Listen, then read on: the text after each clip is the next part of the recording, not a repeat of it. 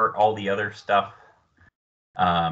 Edgar Online changed a little bit last year, which is where we pull all of our data from. So if you Google Edgar Online, go to company search, we'll go through some more of this in the other videos, and you're looking up a particular company, it doesn't matter who, so we'll just go to Microsoft.